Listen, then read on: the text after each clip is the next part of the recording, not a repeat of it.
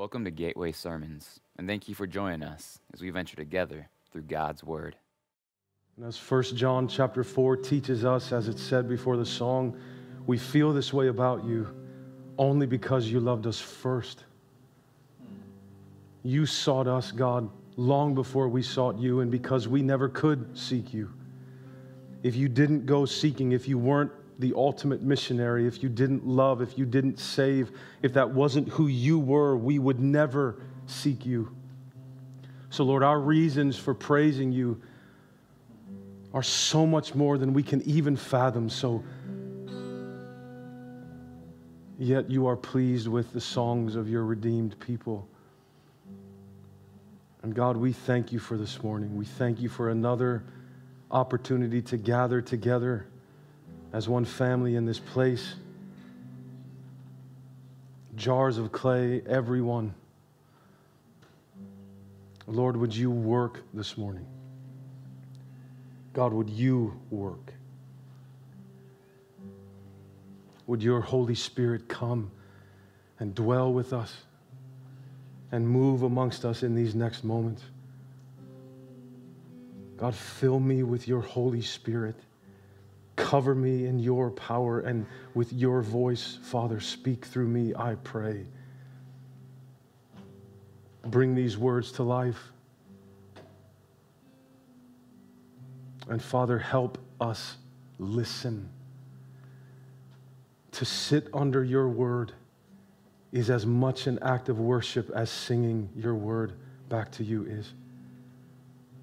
So Lord, as we continue to worship now, this time through your word as it comes from the pages of Scripture in the form of a sermon, would you be with us? Word of God, speak, bread of life, fill us. We ask in the name of Jesus Christ. Amen. This week when I was studying for this sermon, for some reason, I think I understand the reason, but for whatever reason, I was thinking about all those stories that we see, which, by the way, we see far too many of them in the 21st century, of people that get in behind fences at a zoo or in animal enclosures where they shouldn't be, and something horrible happens to them. There are way too many stories like that for the 21st century. And as I looked for one, I wanted to look for a specific one. I came across one of a man in Ningbo, China, who went to the zoo, the Yangor Zoo, with his wife and their 2 children. And there was another couple with them. I'm not sure if they had kids, but they decided to go to the zoo for the day. For whatever reason, they sent the wives and the kids to go through the ticket booth the normal way. And the 2 dads, or the 2 husbands anyway, decided that they weren't going to pay. They were going to try and get in for free to save some money. So they went over to where they found a spot in a fence where they could get up. They got about halfway up, and then they realized that there was a big sign there that said, "This is the tiger enclosure area." The one guy was like, that's it, I'm not going any further. The other guy, the husband and the father of the 2 kids, still jumped over the fence. And there were 3 or 4 tigers in that enclosure that, suffice to say, were not pleased that he did not pay his ticket price for full admission. And I don't have to tell you what happened. Unfortunately, there was a video. And it was awful. And his wife and his 2 kids watched the whole thing. For over an hour, those tigers did what tigers do because they're tigers, which is why you don't go into tiger enclosures as a person. And he died. He was killed. He didn't make it. And it just there are things in this world, there are realities, and one of those realities is you cannot get close to things that will kill you unless you absolutely have to. So, I mean, maybe your job puts you near dangerous equipment or something, or dangerous things like that. That happens. That's understandable. You're not being reckless. You're trying to feed your family or do your job. But for the most part, you can't get close to things that will kill you. And one of the realities about our great God is that if Christ isn't in between us and Him, the simple matter is if we get too close, we won't make it. And the whole Old Testament era was defined, once Adam sinned and fell in the garden way back in the beginning, by distance, by the separation between God and us. The whole Old Testament, the whole Old Covenant religious system had distance and the fact that we can't get close to God woven into it. So priests had certain duties and there were certain regulations. And the high priest, he could go into the Holy of Holies in the tabernacle or once the temple was built, but he could only go in once a year. He could only go in on the Day of Atonement. And they had to weave bells and pomegranates and things like that onto the bottom of his vestments. And they had to tie a little rope around his ankle because if he did anything wrong that close to God's presence, where God said he would dwell with Israel, if he did anything wrong in that, God would strike him dead instantly. But you couldn't go in and get him or you would be killed, so they'd have to pull him out if he didn't make it. Can't get too close to things that are dangerous, and nothing is more dangerous to human beings than an infinitely holy God. But then he comes in human flesh. He becomes a human being. God the Son takes on flesh, and suddenly everything changes. Now the entire relationship, rather than being dictated by distance, is characterized by closeness. And all because of Jesus. And the word that kept coming to mind as we read this story here at the end of Luke chapter 7 about this woman is reckless.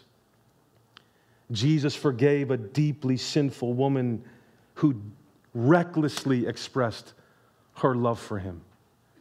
And that brings us to verse 36 of Luke chapter 7. And I'm just going to read this. We're going to walk through the story and then we'll talk about some of the implications of it. All right, so Luke chapter 7, verse 36. Then one of the Pharisees invited him to eat with him. He entered the Pharisee's house and reclined at the table. So Jesus ate with ungodly people. He ate with ungodly people that knew they were ungodly people. And he ate with ungodly people that thought they were godly people. He ate with everybody because Jesus ate with sinners. And a woman in the town who was a sinner found out that Jesus was reclining at the table in the Pharisee's house. Now, why does the text describe her that way? A woman who was a sinner. All people are sinners. Why is there any need to call it out? Probably because, beloved, we can imply from what it says there, what the Pharisee in the house says about her later, that she was a prostitute. She was a sinful woman. And she finds out, word carries, word spreads that Jesus is in this Pharisee's house. He's reclining at the table, which, by the way, tables, we're talking here about a table that's about 18 inches off the ground, if that. And when people would recline at a table in this culture, they would lean on their forearm. They would lean on the table and eat and drink, and their legs would be kind of out to the side of them or out behind them. So that's where Jesus is, sitting in the Pharisee's house, eating and drinking with what would have been more Pharisees and very upstanding and respectful people, because they're the only people that'd be allowed in a Pharisee's house. He's reclining at the table with them. She, the woman, brought an alabaster jar of perfume, very expensive ointment, and stood behind him at his feet, weeping, not crying, weeping, and began to wash his feet with her tears. She wiped his feet with her hair, kissing them and anointing them with the perfume. So just get in your mind this gathering of extremely decent, upstanding people, and in comes a woman, a sinful woman, stands behind his feet, but at some point she must have dropped down on her knees because she couldn't wash his feet from a standing position. So she got on her knees and she began to pour out this very expensive perfume on his feet after she had wept so hard and so much that his feet were covered enough in the moisture of her tears that she could wash them with her hands. First century Palestinian feet. Disgusting feet. Be like walking around Brawley your whole life with no shoes on. It's the same type of climate, same type of setting. And she's weeping so much she can use those tears to wipe his feet and wash them off, and then she uses her own hair to dry them, and then she's pouring out perfume on them. Verse 39, when the Pharisee who had invited him saw this, he said to himself, this man, if he were a prophet. So we're back. This is how this story fits into the flow of Luke chapter 7. What has been the problem all along? What have they been in verses 19 and 20? What did John the Baptist send two disciples to ask Jesus? Are you the one who is to come, or should we expect someone else? So the identity of Jesus and who Jesus really is he the prophet sent from heaven? Is he the one that is worthy of all worship and all loyalty? Right? That's been the question the whole time. And Simon, the Pharisee in this house, does not believe he is the one. Notice what he says. This man, and he says this inside.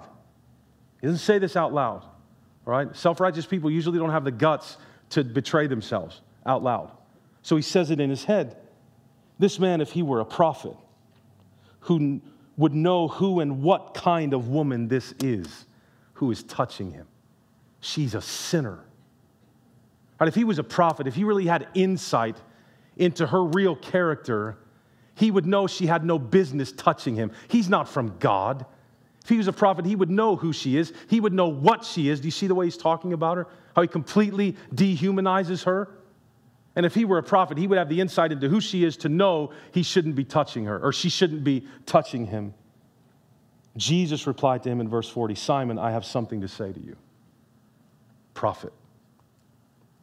He does have insight into your character and into exactly what we're thinking all the time, including in this moment with Simon. He is a prophet, the prophet. I have something to say to you. He said, say it, teacher. Jesus replied to him, he said, say it, teacher, verse 41. A creditor had 2 debtors. One owed 500 denarii and the other 50.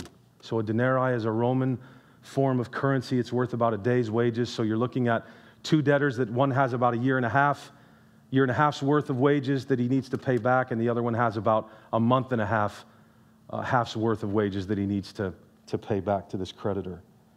Since they could not pay it back. Since they could not, neither one, pay it back, he graciously forgave them both. So which of them will love him more? Why is that where Jesus goes? Why is that his response to Simon's response to this woman? Which of them will love him more?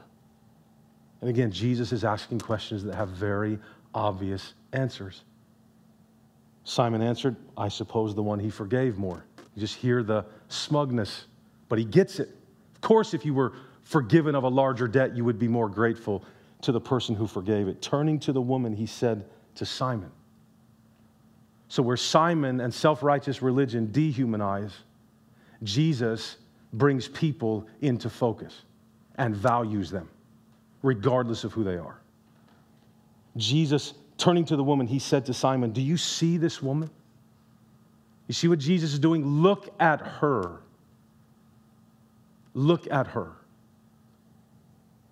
I entered your house. You gave me no water for my feet, but she with her tears has washed my feet and wiped them with her hair. You gave me no kiss, but she hasn't stopped kissing my feet since I came in.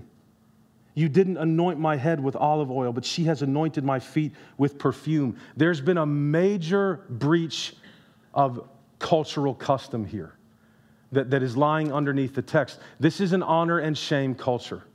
It's an ancient culture, but it's an honor and shame culture.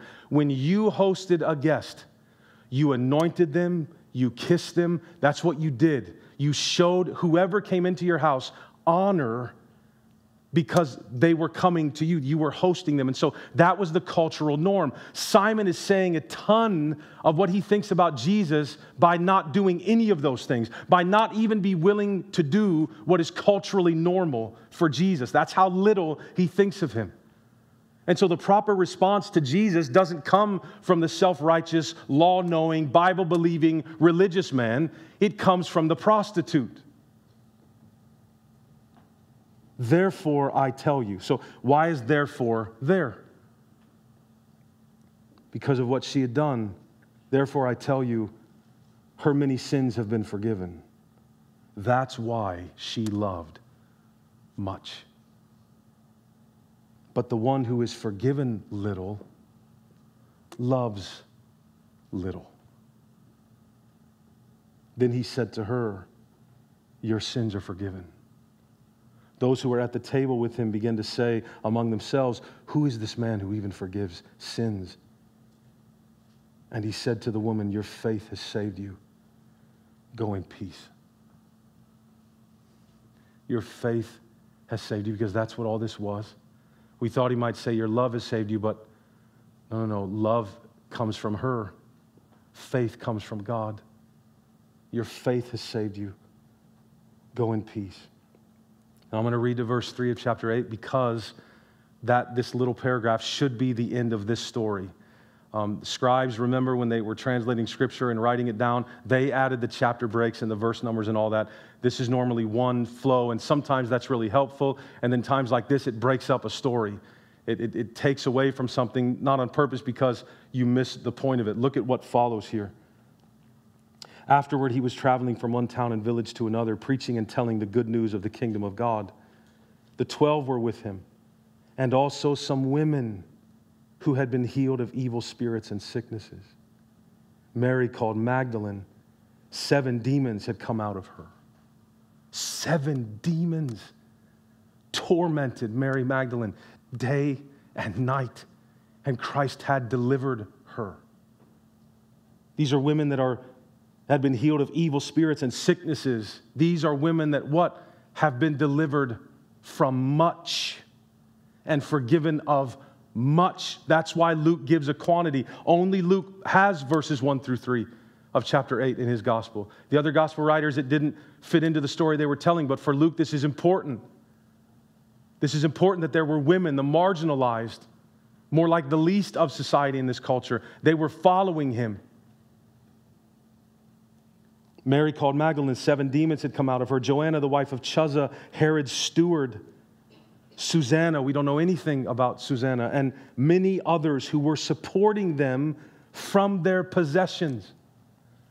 The public ministry of Jesus Christ was supported in part not by the breadwinners and the high folks of culture, but by women who at that time didn't have money to support ministries and weren't recognized and weren't valued. But then Jesus came to town.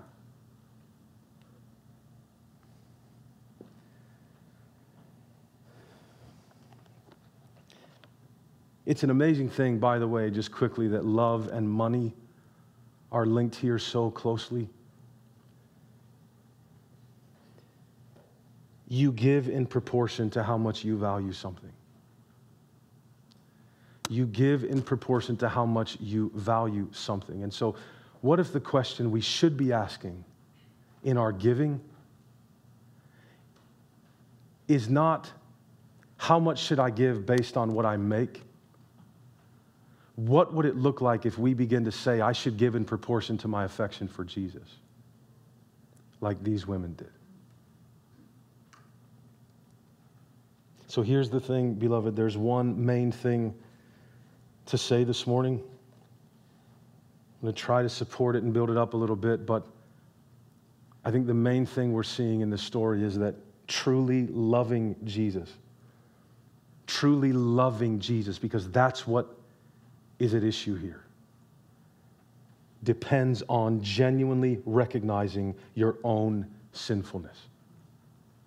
Truly loving Jesus depends on genuinely recognizing your own sinfulness.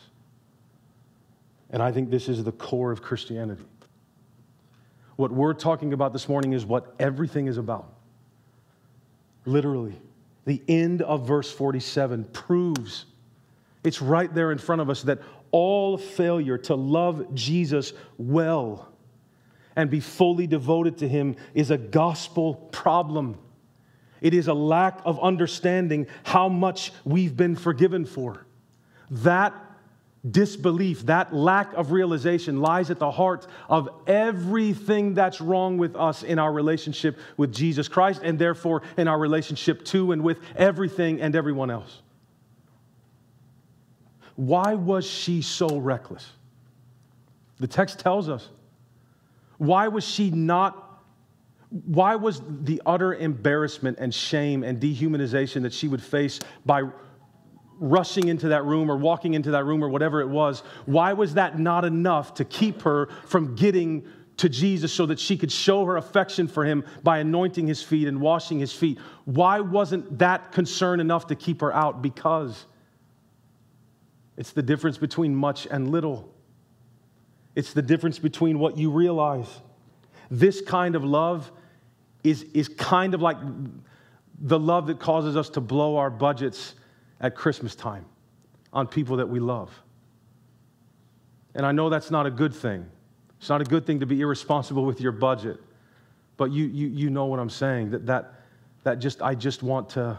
I remember when my first daughter, Isabella, was born. And I remember when we got her home, the day we brought her home from the hospital, I went to Target and bought an absolute mess load of stuffed animals. And most of them were Muppet babies. And I piled Muppet babies and stuffed animals and toys on this 3-day-old child that can't even register, if I'm not mistaken, can't even register pastels yet in her vision. She can only see primary. She has no frame of reference, no vocabulary, doesn't know anything. But why did I do that? Why do we do things like that? Because you just want to say, I love you so much. I just want you to know. And for us, one of the only ways we know how to express it is to pour out our possessions, is to pour out something we have or something that we can buy, because that's what we connect with love. So just have this. I want to pour it out on you. I want you to feel the depth of what I'm feeling for you. You know, that's how she loved Jesus. She wasn't afraid of getting close. And remember, like we were talking about earlier, do you know what would have happened to her or anyone like this in the Old Testament, the Old Covenant era before Jesus arrives, if you would have had a well-meaning heart and you were a very devoted Old Covenant religious person and just could not get over the gratitude and the love that you felt for Yahweh, your covenant God. And if you said, look, I got to take everything. I got to take this jar of perfume, and I'm going to run into the Holy of Holies where the presence of God is, and I'm going to pour it out on him because I love him so much and I want to worship him. I'm going to show him how much I value him. You would have been obliterated. Didn't matter how well-meaning your heart would have been. Wouldn't have mattered how religiously devoted you were. There was a law, and you could not come, and the law stood in between you and devotion. And now you can get this close. You can wash the feet of God with perfume made from oils and plants and things like that. Jesus accepts it from her and he pardons her. He pardons her. She was guilty. But this is what Jesus does. Do you remember the woman caught in adultery near the end of John chapter 7 and the beginning of chapter 8, and all those good religious men that dragged her to Jesus and said, hey, the law says we stone her for being an adulteress. What do you say, teacher? And he doodles in the sand for a minute, and then he says that line that cuts across the ages, let the one who is without sin be the first to cast the stone. And one by one, they all put down their stones and walk away. Because even the Pharisees know deep down inside, it's not like they're totally without sin. But the beautiful thing about that story in that moment is not what those men did.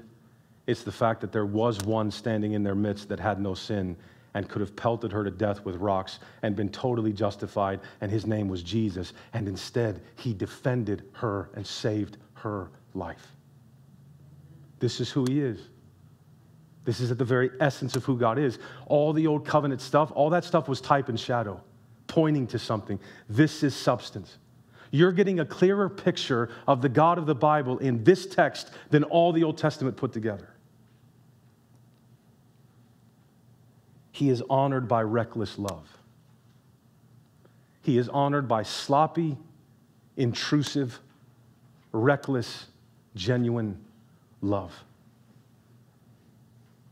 The kind of love that shows faith in him rather than a sense of self-preservation. So the bottom line is, if you aren't a wretch, Jesus has nothing for you. If you aren't a wretch, Jesus has nothing for you. We won't love him in the way that honors him until we really know how much we don't deserve him. She wasn't there because she thought she deserved an audience with the king. She was there because she knew she had no business being there. And it changed her so much and reached so deep down into her soul that she was willing to risk everything to run in just to be at his feet. If you aren't a wretch, you don't realize you're a wretch, you'll end up like Simon. Why wasn't Simon reckless? Why did he love little? That's what's at issue here. She loved much, he loved little. Why? I mean, Simon probably knew that he was guilty of respectable sins. I mean, none of us have a problem saying, well, nobody's perfect. Simon would say, no, none is perfect but God. Simon could quote scripture for you literally back to front. I'm guilty, that there's some pride sometimes, and, but who isn't prideful? That, I have a bad temper, I gossip, I complain. But those aren't like big deal sins. And I haven't done the heavy hitters. I'm just not perfect. And if that's all you need forgiven for, or think you've been forgiven of, then you won't embarrass yourself loving Jesus. Why would you? He didn't give you that much, right? He just cleaned you up a little bit. So where does a lack of genuine worship really come from? Is it the music's fault? Is it the preacher's fault? Is it everybody's fault but yours? Is it your spouse's fault? Your school's fault? Your job's fault?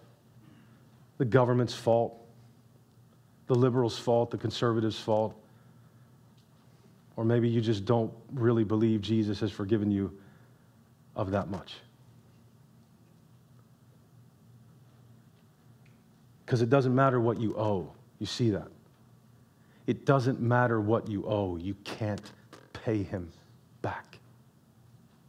You don't have it in you to get him to accept you. That's where love, or the lack of it, comes from. The least in the kingdom, remember earlier in chapter 7, the least in the kingdom show great honor to Jesus. Simon is a child of the world. Simon that's what Luke is doing in 36 to 50. He's displaying what he just said about how wisdom will be vindicated by all her children. And the fact that people reject Jesus and don't value Jesus will be shown or demonstrated or vindicated by what they do. We played a flute for you, you didn't dance. We sang sad songs, you didn't lament. The woman is a child of wisdom. She is vindicating the worth of Jesus in this moment. Simon is a child of the world. He is demeaning the worth of Jesus in this moment. He can't even believe he's a prophet. But the worship and honor of Jesus are on the line in how you love him. The worship and honor of Jesus are on the line in how you love him. This is why, if you don't hear anything else today, please stay with me for just a few moments here. This is why we must learn that the opposite of sin is not virtue. The opposite of sin is faith. Now I don't read Kierkegaard, but that actually comes originally from Simon Kierkegaard. I was reading about him in another book. This is absolutely right. This is why we have to learn the opposite of sin is not virtue. The opposite of sin is faith. Now, here's why that matters. Because of how it affects your mindset. Stay with me for just a minute. If the opposite of sin is virtue, if all Jesus is there for is to help you live a better life and to help you be more successful, all you have to do is be good enough to meet your own standards. You just have to stop behaving this way and start behaving that way. Once you do that, following Jesus, well, that becomes about the bare minimum necessary to not be really bad. And maybe we're just filled with, in our churches, and surrounded with people that are thinking, Jesus is all right. I mean, he's all right. He does well by me. We all respond to Jesus based on what we think he's forgiven us of. And that's church. That's what's happening all the time. I hate to paint so bleak a picture, but every response, every conversation, every relationship, every moment, all of it is us responding to others and to life based on what we think Jesus has forgiven us of. Let me try to illustrate this point. I have an aunt and uncle that I love very much, and I know they'll never see this or listen to it because, and I'm not going to talk about it, but I'm going to talk very well of them. They'll never see this because they absolutely hate God and Jesus and the church. And when I say hate, trust me, I mean hate. And they have 2 sons. Their sons are older now. They're in their early, mid-20s. So I grew up around these kids. I grew up around my aunt and uncle. And those 2 young men are literally some of the finest young men you will ever meet. And they always have been. Respectful, kind, committed. They work hard. They're doing well. They went to good colleges. They graduated from good colleges. I think the younger one might be finishing now, but they're great kids. They're great young men. They're upstanding young men. They're young men that you put your kids around to say, can you please teach my kid how to be a decent kid? And I'm not overblowing it for the sake of a sermon. Now, what appeal does the mainly moral Jesus have to them? Because they hate Jesus. My aunt has said out loud, we raised our kids to be great young men having nothing to do with God or the church, so what do I need them for? What does she think we're selling? This will make you a better person. She says, baloney. I don't need this to be a better person. My sons are great. So you can keep all that. This leads to control and hatred and bigotry and all that, sexism and all that. You can keep this garbage. I raised perfectly good sons without a single verse from this book. And she's right. So what appeal does this Jesus have to them? They've become virtuous with 0 religious affiliation, with 0 love for Jesus. They have become great and successful and virtuous and good and kind and moral. They were public schooled. They weren't even homeschooled.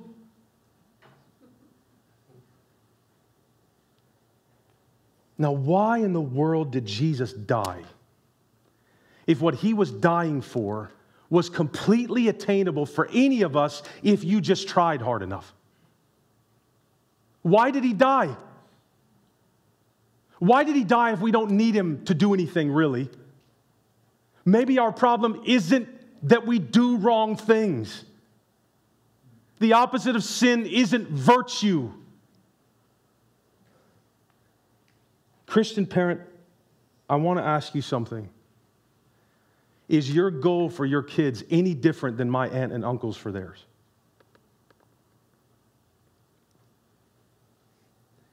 You see, we don't believe we need a savior. We believe we need a life coach. And it kills worship. And it kills mission. And it's killing the church. Where is the reckless love for Jesus? We are a glorified country club sometimes when we should see ourselves as a group of people like this sinful woman, just begging to get to the feet of Jesus. Where are our alabaster jars of perfume and our grateful weeping? our desperate faith, our reckless love. We keep trying new techniques and new books and new things to be a better church. Flush it all down the toilet where it belongs. We need Christ. Prostitutes vindicate the wisdom of God. If we don't have younger kids in here today, I'd say that word a different way just to make sure we see it. Prostitutes vindicate the wisdom of God, not Pharisees, and we're all prostitutes. We've all sold ourselves to 1,000 other things than Jesus. It's what we do. Remember, it's not that she had sinned a lot and he hadn't sinned very much. It's not what Jesus is saying. The issue was that she knew how sinful she was, and this man had no idea. She knew she couldn't pay Jesus back. He thinks he doesn't owe that much. You see how it changes their response to Jesus? Don't think we're that far removed from this. What determines our response to Jesus is what we know about what he's released us of and forgiven us of and delivered us from.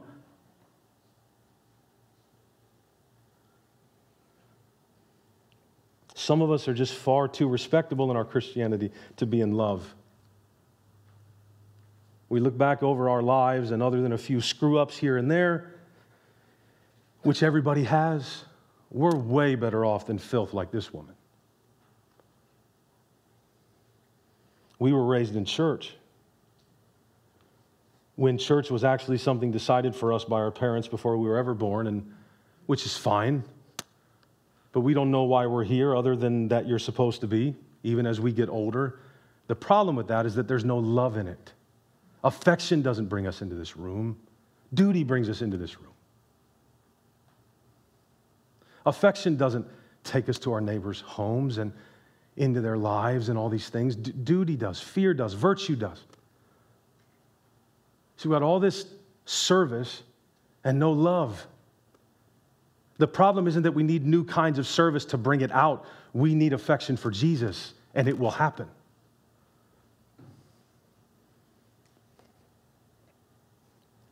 In fact, we might be Christians because we really want to look like we have it all together. And that's what's motivating us in everything. And so a good religious life is functional to achieve that goal. We might be so clean we could never risk dirtying ourselves by being on the dirt by Jesus' feet. Now, granted, if you've been forgiven of some real sins, that posture makes sense, doesn't it?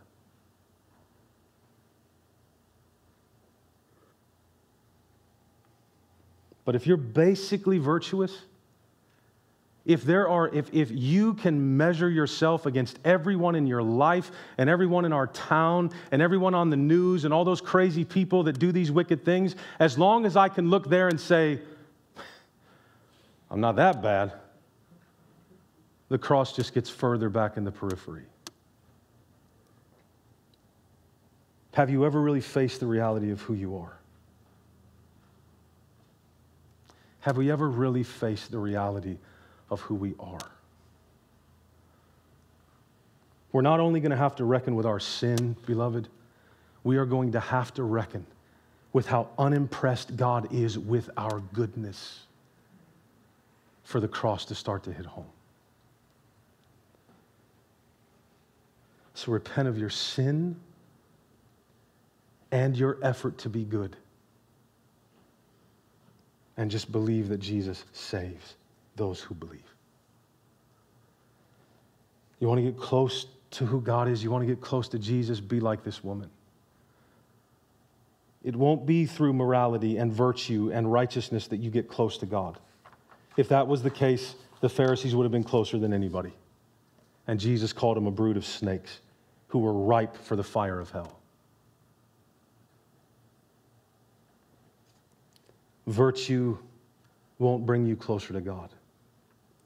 But our ever-increasing recognition through the gospel, through the word, our ever-increasing recognition of the distance between who God is and who I am and what God has done by grace to close it, to close that distance, is what will change us into people that walk by faith and not by sight and rulers and measuring rods and things. This woman had been forgiven of far too much not to recklessly express her love. Have we? Have you been forgiven of much? If you have, much love is the fruit. We're so passionate about so much as Christians except for truly getting close to Jesus. And I fear there are some of us in this room right now that if we were to find another thing to follow that actually helped us achieve our goals quicker than Jesus is, we'd be out the door in a second. Draw near to Jesus this morning. He's reclining at table this morning, beloved. And the worse you are, the closer you can get. Don't let this pulpit and this nice button-up fool you. I am a wretch.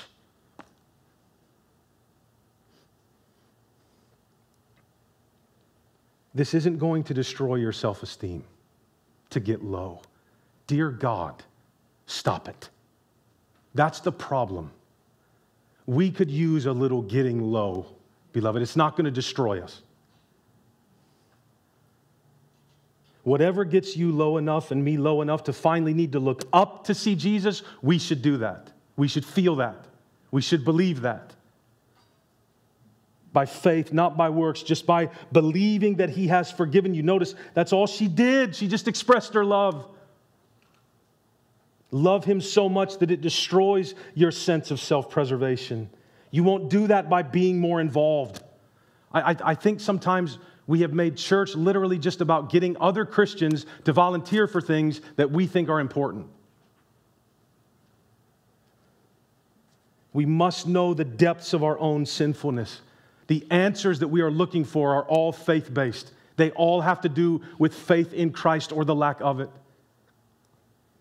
Drawing nearer to Jesus, from the youngest believer in this room to the most seasoned, would be the best thing that could happen to our little church. Every command for my life and yours in the New Testament is grounded in what Jesus has done for me first.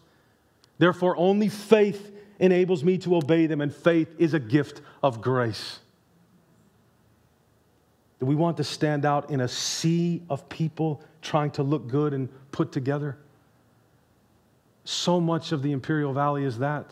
So much of Brawley is that. You just need to look good, look as clean and as responsible and as great and as put together as you can, and all the Christians can just sing each other's praises for how great they are.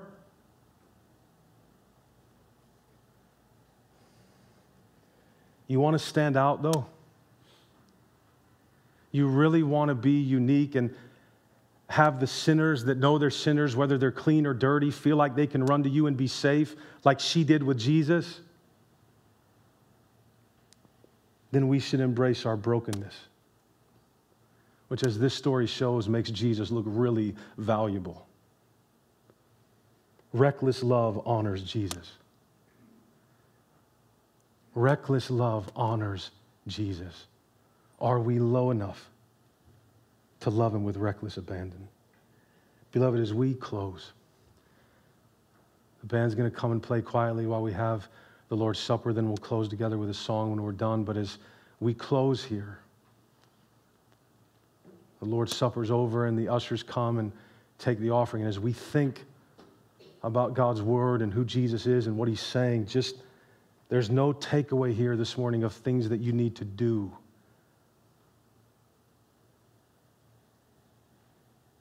Other than to just believe that you've been forgiven if you know Him of so much.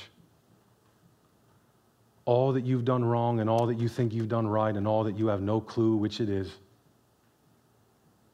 Jesus has thrown it all in the sea of forgetfulness and put up the sign that says no fishing. I don't know who said that, but it wasn't me. Focus on who Jesus is this morning and what he's done for you. Let's start on our knees at his feet, and he'll take us from there.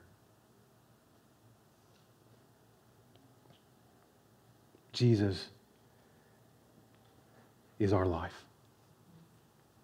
He's our life.